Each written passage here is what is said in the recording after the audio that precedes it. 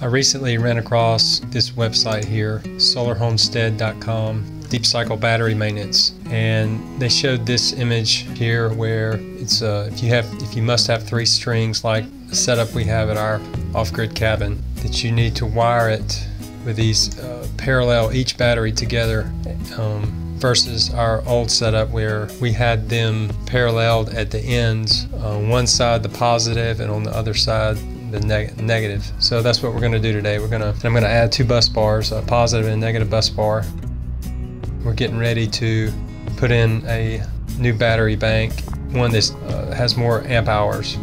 First thing I'm going to do is cut some scrap wood here and mount the bus bars that I got from Blue Sea, made by Blue Sea. Just going to drill them onto the scrap wood and mount them into our battery box.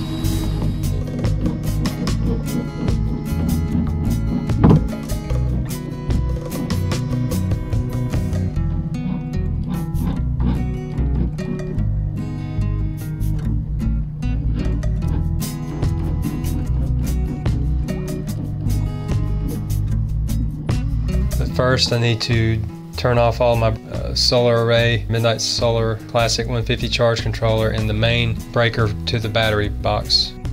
I've flipped the bypass switch on our Midnight Solar e-panel so that we can have power in the house with the generator.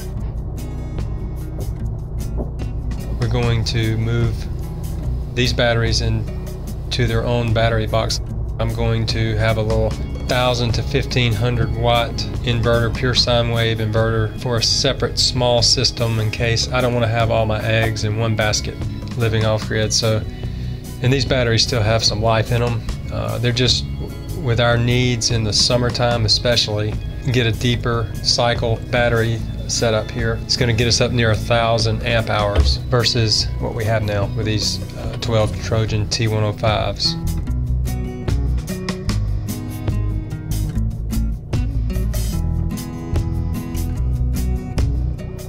Just cleaning off the terminals.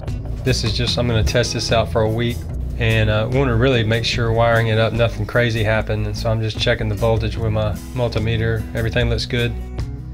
I want to make sure I've got it the best possible configuration that I can get, and this is it.